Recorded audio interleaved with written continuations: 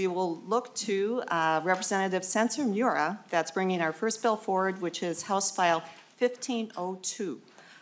We have allocated approximately half an hour for this bill. So Representative Mura Sensor, welcome to the committee, and if you would, well, I'll let you introduce yourself, but I'll first of all offer to bring your bill before us for consideration. So I will move, actually, I think we're going to have Representative Frazier do that because you are one of the co-authors of this bill. All right, Representative Frazier, would you like to motion House File 1502 before the committee to be re-referred to the Education Finance Committee? I would, Madam Chair. Thank you. Thank you, Representative Frazier. So moved. All in favor? Aye. Aye. All right. All right, and so now we will, I believe, Sensor Mura, that you, Representative Sensor Mura, that you do have an amendment to get the bill in the shape that you would like it to be discussed today. I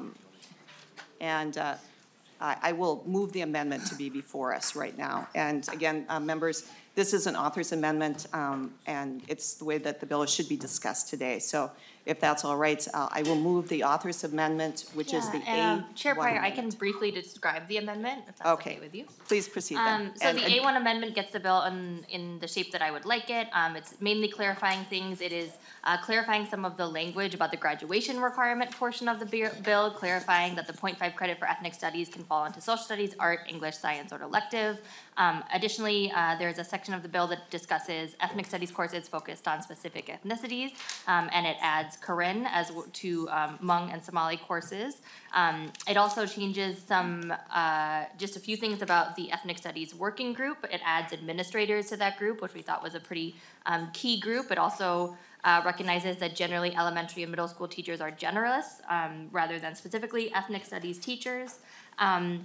And it also just clarifies some of the language under the school needs assessment portion. We're asking school districts to gather feedback from their community about what their ethnic studies courses should be, and we just wanted to make sure that that language was as broad as possible to give districts flexibility in how they do that. Thank you.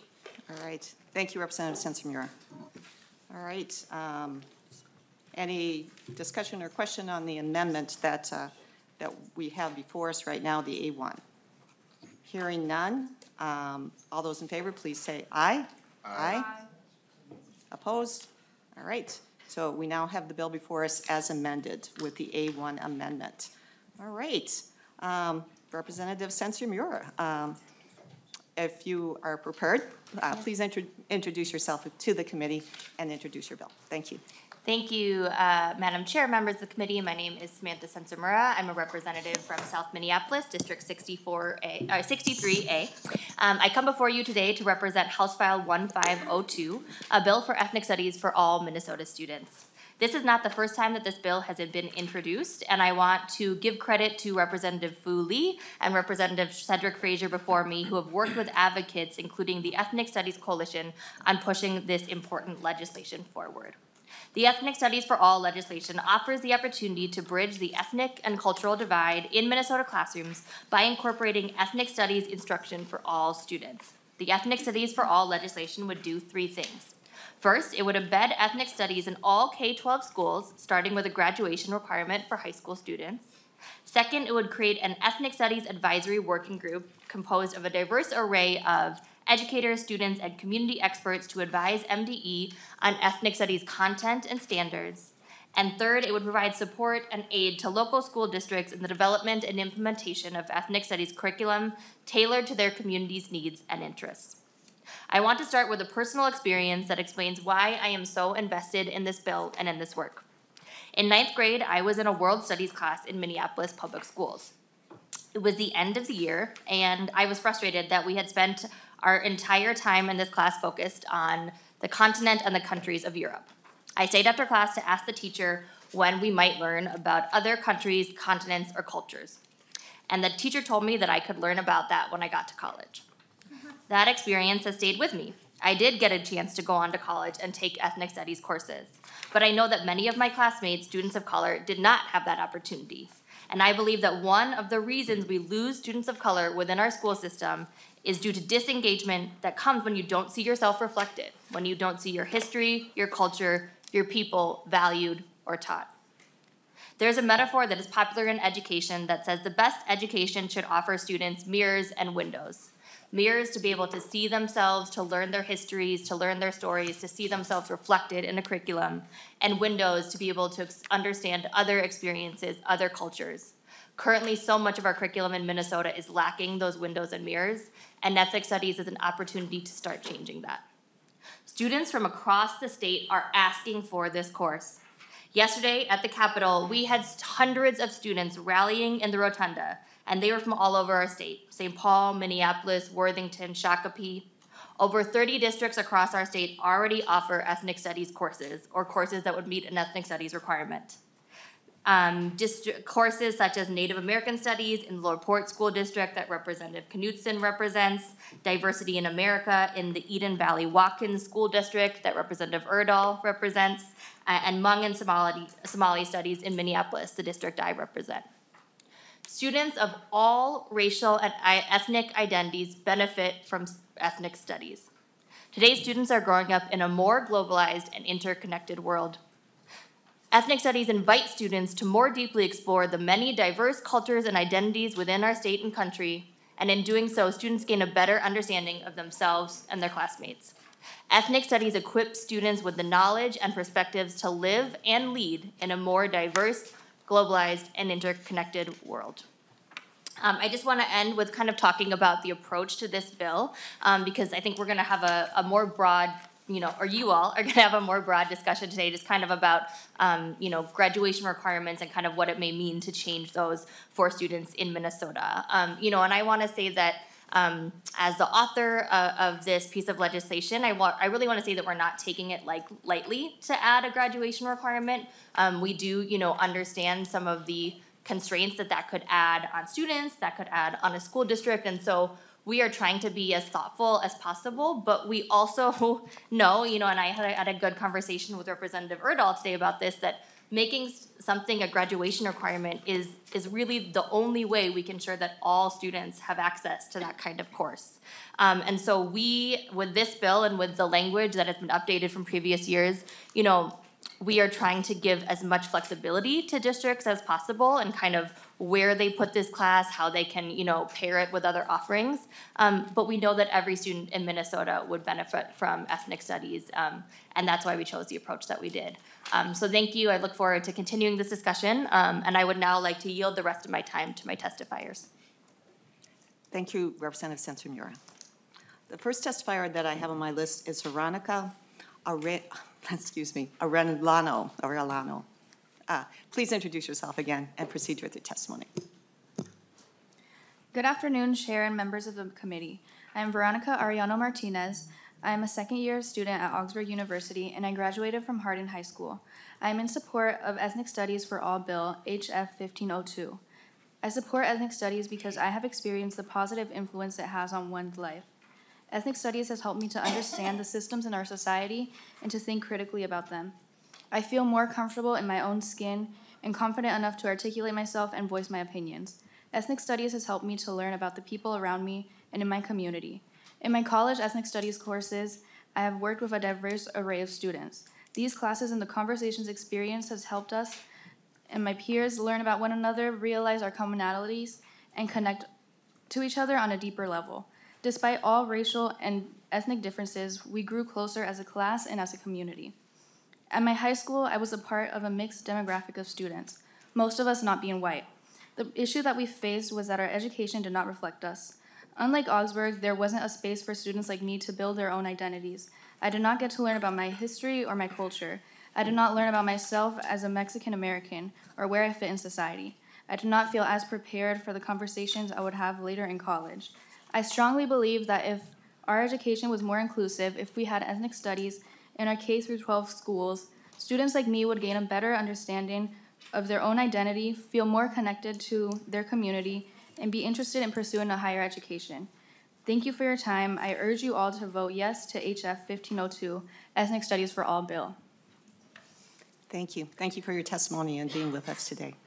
I appreciate it. We have our next testifier is remote. Jocelyn Thepmontry. If you can hear us, please unmute yourself and identify yourself and proceed with your testimony.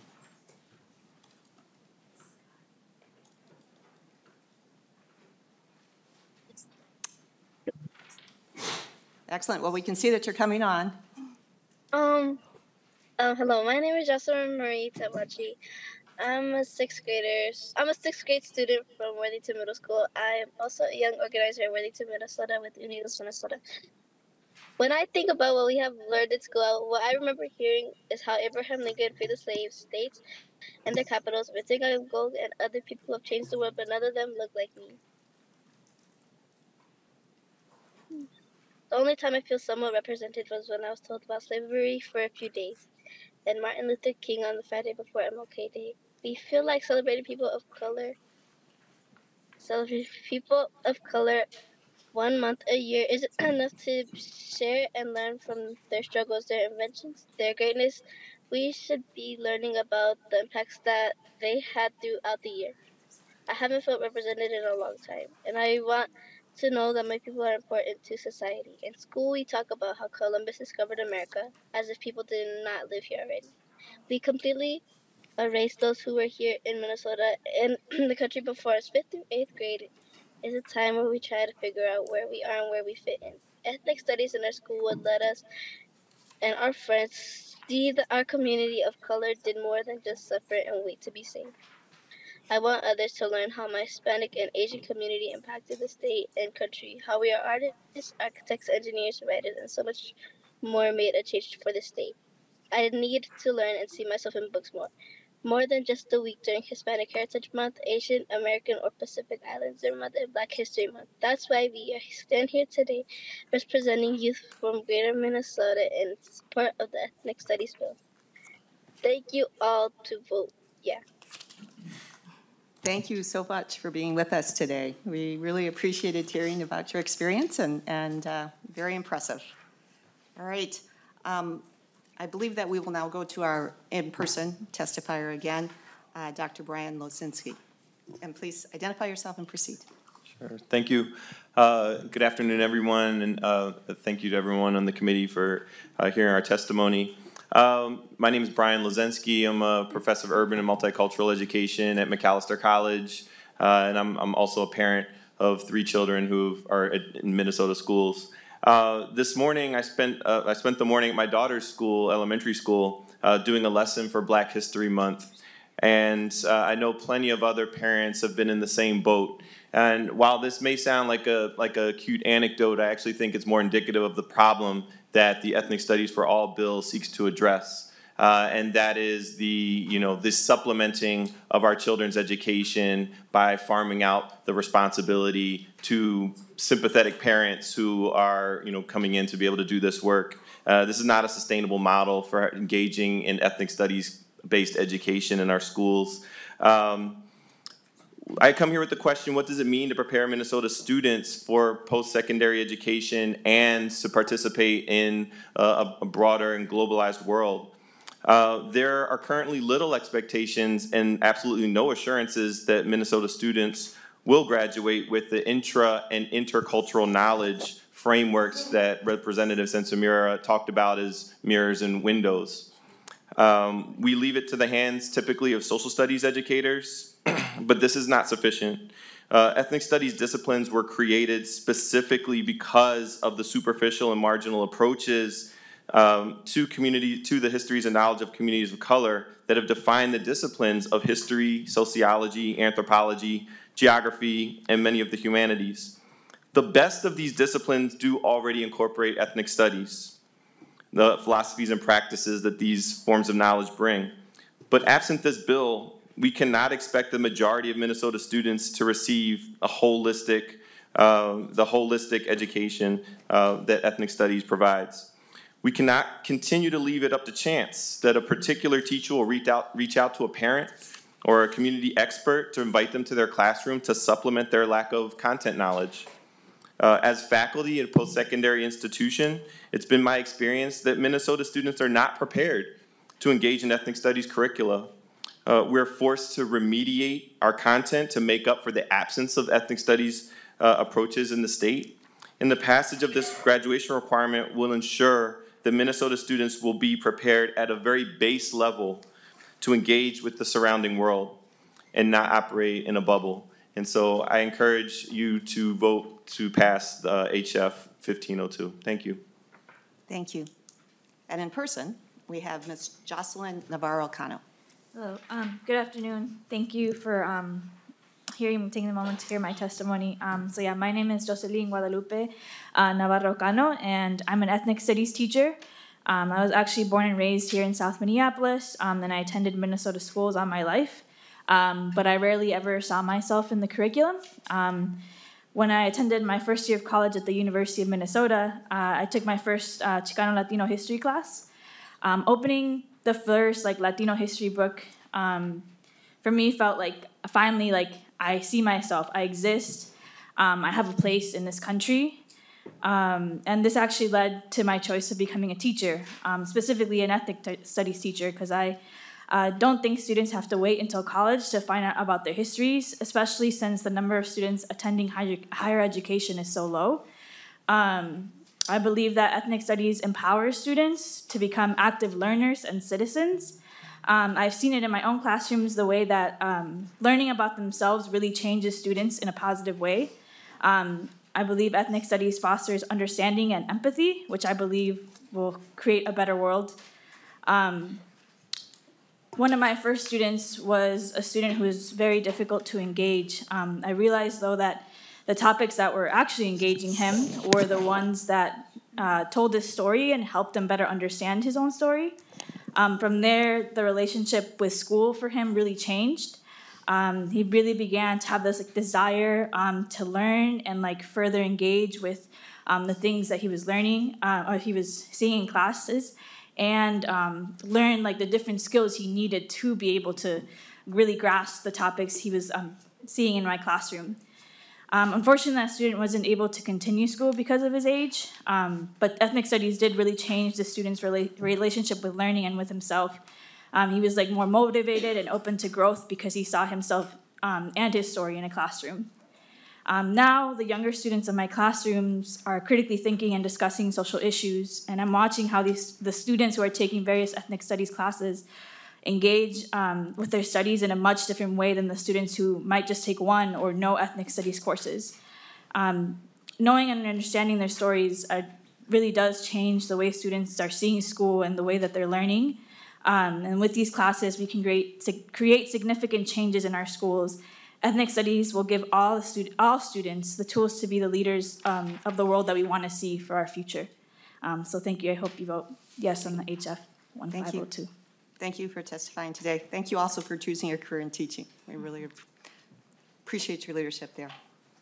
All right, we have a public testifier that signed up, Mr. Jeff Peterson.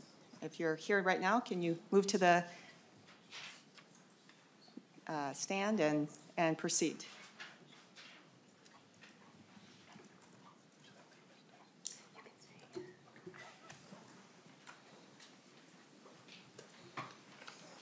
And if you identify yourself again and proceed with your testimony. Thank you, Madam Chair. My name is Jeff Peterson. I'm a volunteer with the Minnesota chapter of FAIR, the Foundation Against Intolerance and Racism. FAIR is dedicated to advancing civil rights for all Americans and promoting a common culture based on fairness, understanding, and humanity. We believe House File 1502 does not uphold these objectives. We also believe that our future depends on our ability to teach children nonpartisan habits and values necessary to the proper functioning of a liberal democracy. And this includes a fact-based, balanced, and honest account of our nation's history, both its revolutionary founding, promise of freedom and equality, as well as the times we have failed to keep that promise.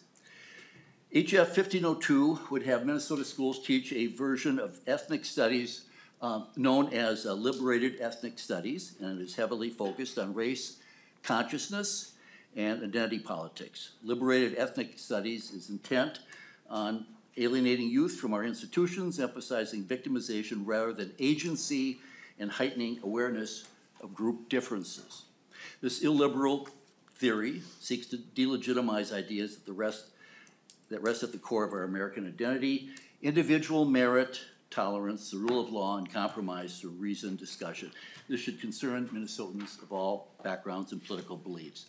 In contrast, we believe the vast majority of Minnesota parents favor an inclusive, nonpartisan approach to ethnic studies that broadens students' understanding of American history and important contributions made by people of all ethnic backgrounds. Inclusive ethnic studies avoids a zero-sum mindset and rejects the idea that society's main currency is power and privilege. Most significantly, it advances the constructive view that an individual's personal characteristics, such as character, personality, interests, and talents, contribute substantially to their future success.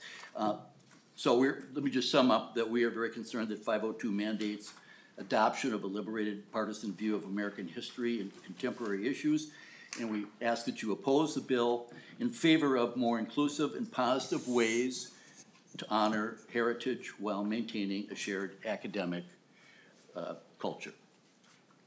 All right, having no more testifiers, we'll proceed with member discussion. You can return. Thank you. I call on Chair Joachim. Actually, thank you, Madam Chair. Mr. Peterson, could you come back up? My question's actually to you. All right, certainly. Chair Thank Joachim. you. Thank you, Madam You Chair. have a question for the previous testifier. Yes. Sorry, I have questions for the previous testifier too, and I'm just trying to wrap my head around it. I like when I hear from people what their credentials are. I'm sorry, I'm having difficulty hearing you. I want to just wrap my head around the testifiers that we've had, and I'd like to hear what our testifiers' credentials are. Do you have any academic credentials to look and review curriculum? Do I have academic credentials? Yes. No, I'm speaking on behalf of FAIR, and I'm not quite sure about the academic credentials associated with the organization. If you would be interested in more information about FAIR, we have a website, and I'd be happy to share that with you. Okay. Chair Joachim. Madam Chair, thank you. I did look at your website, and it's sorely lacking for information, but maybe we can take that offline. Dr. Lazensky, I am so sorry. I was in the middle of something when you started to testify. Could you maybe go over a little bit of your academic credentials? Sure. Yes, I Dr. Lazensky, excuse me. Yes. Okay. Please proceed. I have a bachelor's degree in operations research engineering and a double major in Africana studies from Cornell University. And I have a master's degree in urban education from the University of Pennsylvania and a doctorate from the University of Minnesota in culture and teaching. And so ethnic studies education is in my purview of expertise. Thank you. Chair Joachim. Thank you, Madam Chair, and thank you. So I assume that you are used to looking at curriculum and reviewing it and pedagogy and all that. And I should say andragogy, because you actually teach adults too. So is that accurate? Yes, my PhD is in curriculum and instruction. Thank you. Thank you. Thank you. All right, thank you. Our follow-up with our testifiers? Yes, Representative Mueller. Thank you, Madam Chair, and thank you for Representative Spencer. I just have a couple of questions, and since we're so interested in credentials, my credentials is a master's in curriculum instruction with emphasis in literacy, and my doctorate is in education leadership. So, I wanted to ask on, I know that I'm looking at the amended version, but it didn't look like this was removed from the actual version. So under the requirements for ethnic studies, I saw that this is going to be required for K-12, but there isn't a requirement here for age-appropriate standards. And so I wanted to know what the intentions are for when we do create these standards. And I didn't see that also in the working group either, so I wanted to know if you would be open to making sure that we have age-appropriate standards for that, Madam Chair? Representative Spencer. Yeah, thank you so much for that question. So there is kind of a two-pronged approach to the, I would say, the ethnic studies kind of curriculum. There was a social studies standard rulemaking, and so ethnic studies is now one of the standards, or one of the, why am I not thinking of the word, strands? And so within that, there are age-appropriate from K-12, standards. So thinking about how can you teach a kindergartner about identity, right? How can you start bringing some of that in a very age-appropriate way? And so with the requirement to teach at K-12, you know, some sort of ethnic studies in K-12, it would be based on those standards, which I think are kind of, you know, lay the groundwork for that. I would also say that, you know, thinking about the age appropriateness, I think that's why we really want to have a working group that includes teachers who are K-5, teachers who are 6-8, who can really, you know, take some of the concepts and really think about how can we make sure this is age appropriate. But, you know, I think that that's a great concern, and if you would potentially be interested in adding, you know, language about age appropriateness, I would be willing to work with you on that. Thank you, Madam Chair. The other question I had, oh my goodness, and I should have written it down because it's gonna like completely come off of my head, is, oh, I saw in here that we could substitute language arts class, or we could substitute a social studies class, or we could substitute a science class. And I just wanted to know what that looked like, because like, so being a teacher of almost 20 years, I definitely looked at my students, and I live in Austin, where the world has come to live in Austin. And so my classes, we used novels that were representation of all of my students. And so we made sure that our students had the mirrors and windows as much as possible. Just want to know what that looks like in science, Madam Chair. Representative Sensenbrenner. Yeah, thank you for that question.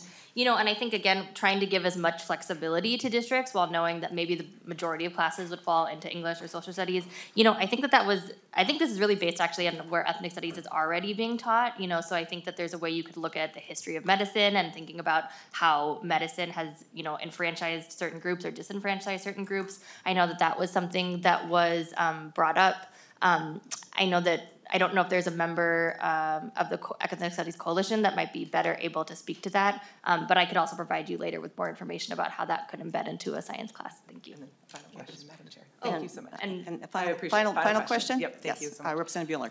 Oh, just, I think, Doctor. Dr. Lazinski. Dr. Linsensky. I know how that You goes. have a I further could give response? a brief response to the emphasis on STEM and ethnic studies.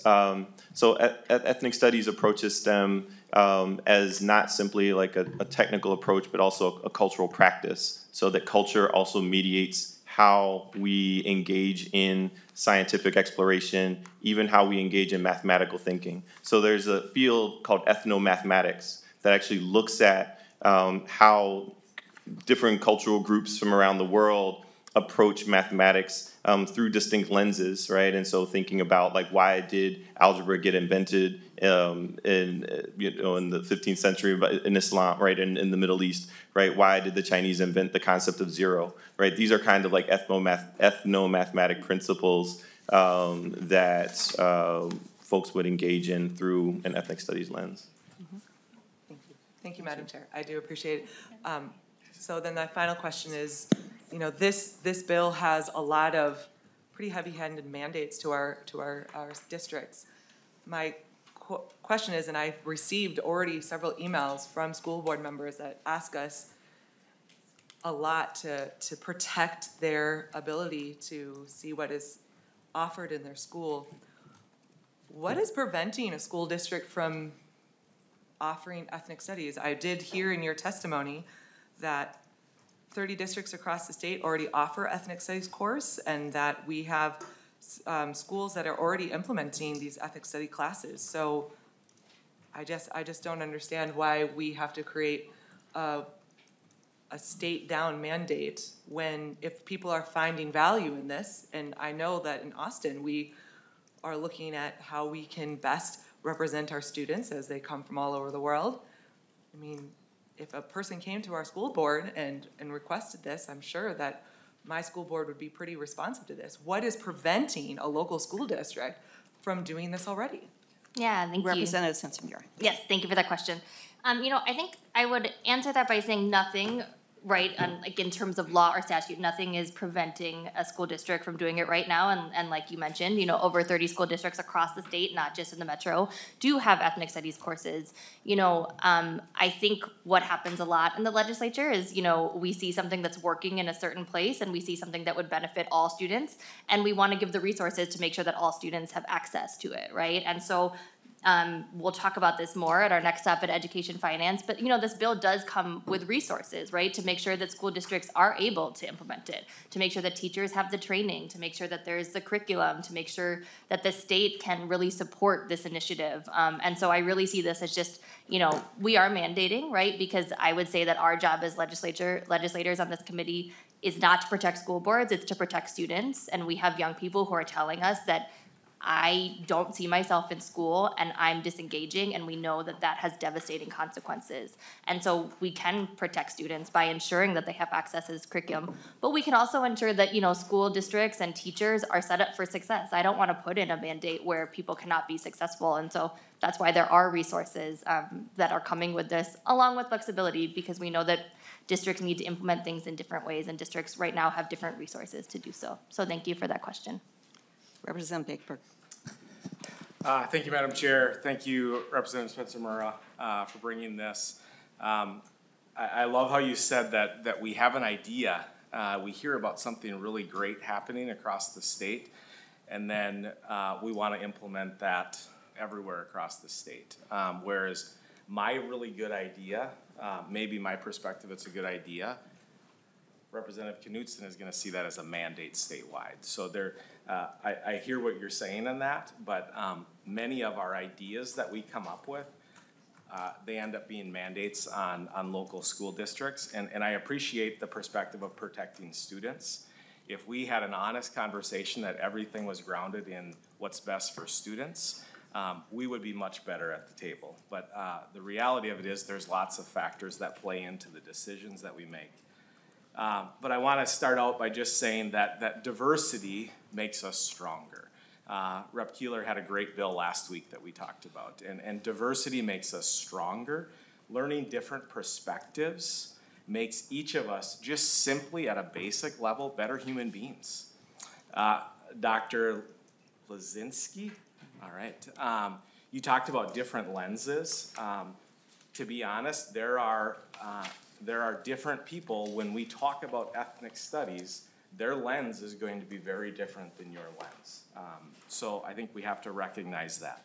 Students across the state are asking for this. I would say that local school districts across the state are already doing this, and they don't need us to mandate it. These courses are rigorous, and they're developed at the local level, and I think we should be enacting policies that continue to empower our local school districts. One of the things I appreciate the inclusion of administrators. I would just echo that I think a school board member needs to be a part of that as well in the ethnic studies working group. But I still have concerns about a working group developing mandates that are developed from one perspective of ethnic studies for the entire state, and thus that eliminates local control, and I will always have concerns with that. So thank you. I'm going to go to the next member discussion, and we will give you the final words, Representative Spencer-Murrah. Thank you. Representative Burke. Thank you, Madam Chair. Just to share my credentials, they are an election certificate, my own intentional journey on white supremacy, implicit bias, and how to be an ally, and nearly 50 years of life experience. I would like to thank the author for bringing this bill forward, and I just want to address the piece around age-appropriate curriculum. It's never not age-appropriate to open up the minds of our students towards the beautiful diversity that they see in their classrooms and communities. That is always going to be age-appropriate all the way up to past me and on. And getting our students to learn and to experience the beauty of their classmates is preventative for some of the issues that we talk about in terms of racism later on. There is no victim mentality here, right? This is an opportunity to provide our students with something that they may become passionate about. What we do in the classroom is teach our students different things that they will carry with them through life and maybe become a Dr. Luzinski, sorry, right? And so to prohibit our students from being able to experience and learn that and develop a passion would be sad indeed. So thank you so much for bringing this bill forward. Representative Bennett. Thank you, Madam Chair and members, and good discussion. I guess I want to hit on two issues, and I'm not going to ask a question if I could just make a couple comments. First of all, local control is incredibly important. Good ideas are important too, and that's why we have local control. For example, Minneapolis has come up with a great ethnic studies program from what I understand, and that's starting to spread. And it will spread to the areas that need it and want it. Somebody else might come up, another area in our state might come up with an even better ethnic studies plan. So that's why taking away local control, I think, is huge here. Not to mention, I think I counted, and there might be more, 6 musts for our schools just in this bill alone. And it puts an incredible burden upon our schools that are already charged with teaching, reading, math, science, social studies, Phi-Ed, I could go on. And now this actually adds an entire new category that is outside of, it's separate, and it's going to burden our schools, and it's going to take away from the core functions. And I'll just switch to my second topic, and that's literacy. Literacy is key to learning. It is key to success. It is a key to our achievement gaps. It's key to understanding each other.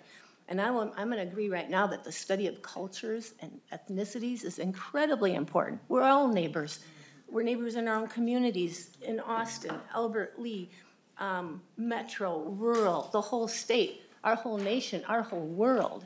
We need to understand each other because that helps us get along. But this goes too far in the mandating. Let's lead by showing how instead of mandate. I don't see the focus on literacy here, the science of reading. That's incredibly important. We're eating around edges and talking about menstrual products and providing lunches for wealthy family students and all those kinds of things. But literacy, that's the success for life. And I don't see it here. Not to take away from the importance of culture. So I do have a lot of problems with this because of all the mandates and the lack of addressing literacy. So thank you. Closing comments, Representative Sencer-Mura. Yeah. Thank you for the rich discussion today. Thank you so much to the testifiers that really, I think, were able to add richness and depth. I think where many of you are saying that you see a mandate, I really see that we're ensuring that all students have access to this, and we're meeting every single young person where they are at. I know from my own experience as a student, I felt like if you don't see me, if you don't see my history, if you don't see my culture, then I can't learn from you, right? And I think, I've had discussions with teachers, right, who say that I live in an area, I went from 1 year having a totally white classroom, right, to having a classroom with 30 Somali students.